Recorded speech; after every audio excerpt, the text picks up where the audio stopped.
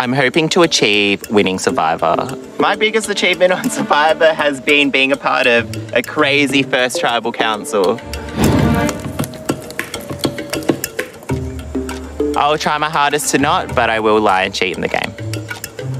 I never lied or cheated in the game.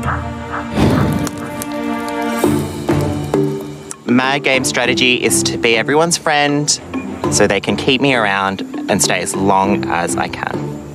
My strategy was to form bonds with people and with enough time create a great alliance that I was able to carry on to the end. I think the easiest part of this game is sitting around and minding your own time. I don't think anything in the game of Survivor was easy.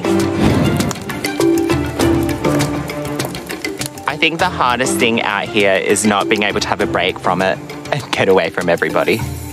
The hardest thing about Survivor has definitely been the people. I'll find at least one hidden immunity idol. I found 0 hidden immunity idols.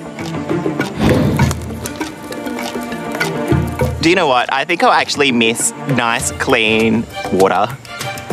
I think I missed nice, fresh water the most. I hope I orchestrate at least 5 blindsides. I orchestrated 0 blindsides and was a part of 1.